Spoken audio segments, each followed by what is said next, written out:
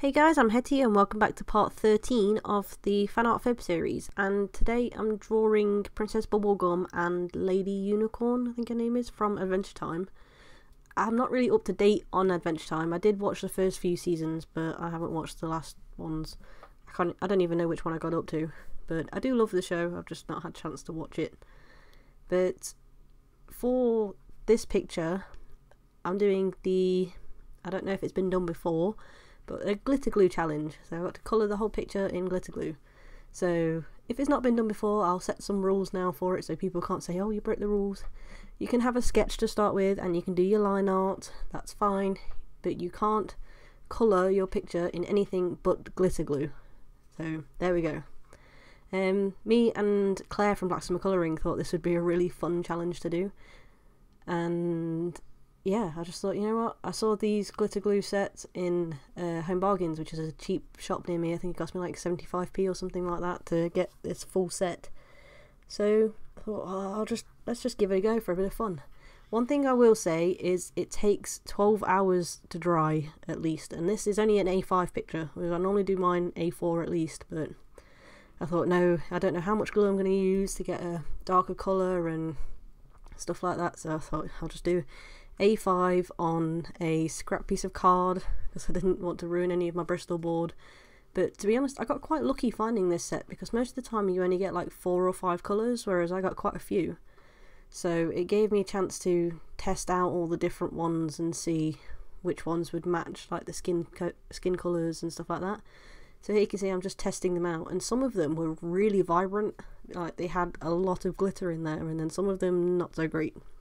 Like the lilac wasn't too great, but then the dark blue, well, it was really dark. I mean, that clear one, that would be no good for anything really for this sort of challenge, but the green, when you got enough on there, it was very, very vibrant, which was really nice, but you had to kind of put a lot of glue on to get it to the green that it looks like in the tub.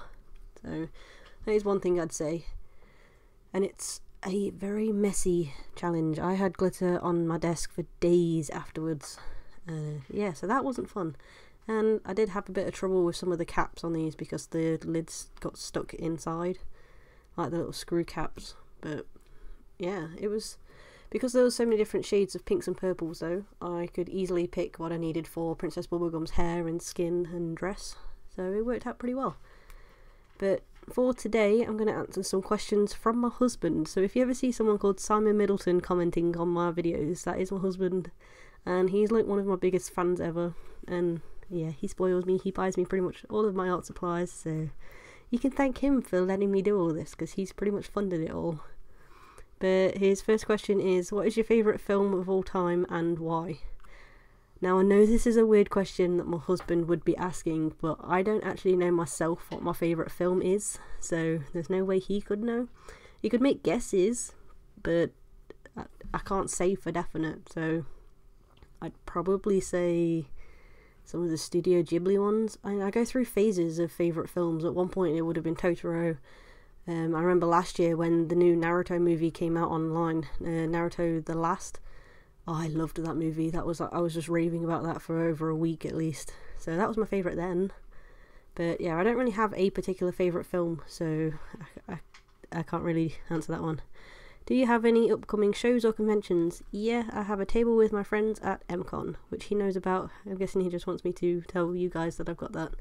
So my town's doing, well, it's not its first ever Comic Con, it's the first MCon, which is just one that goes round in the UK. I think they have one in Nottingham, but it's a fairly big one. It's not as big as like the MCM, but it is decent sized, and me and my friends have got a table there, so I'm looking forward to that, which is also why I did the Fanartfeb series as well, so I thought I could get some work done for that.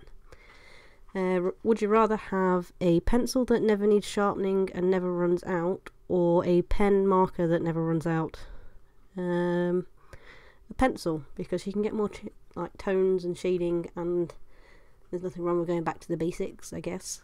I mean, a marker would be good, but then I'd get fed up with the colour. At least with pencil, it's grey, so you know, I don't know. I think it'd be pencil anyway. You can do a lot more techniques with pencil as well than marker. So yeah, and he has some requests: Looney Tunes or old school Bugs. What's that? Bugs Bunny. Oh, Bugs Bunny. Daffy, Wacky Races, Top Cat, Tom and Jerry, anything from the early 90s. Okay. So if any of those reached out to you guys, then please comment which is your favourite and I will do that one. Or if you have any requests from the early 90s, then comment as well.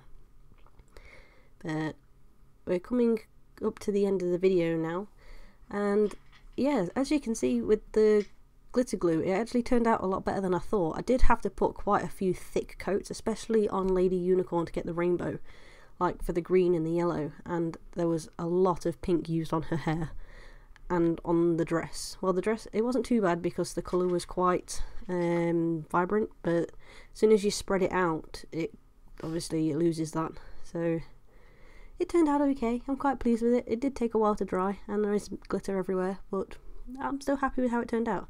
So I hope to see some of you guys try out this glitter glue challenge because it is quite fun, and if you have kids, it's something you can get kids involved in. But I challenge any of you to give this a go. But anyway, thank you for watching. I hope you enjoyed the video and I hope you're enjoying the series, and please like and subscribe, and I will see you tomorrow for the next video. Bye.